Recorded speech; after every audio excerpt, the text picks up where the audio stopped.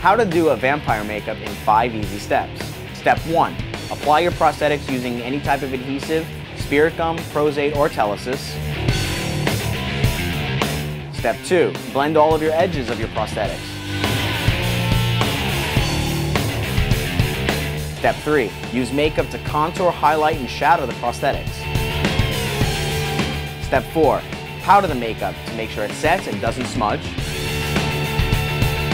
Step 5. Accessorize your makeup. Use wigs, costumes, vampire teeth, and without a doubt, you have to have blood.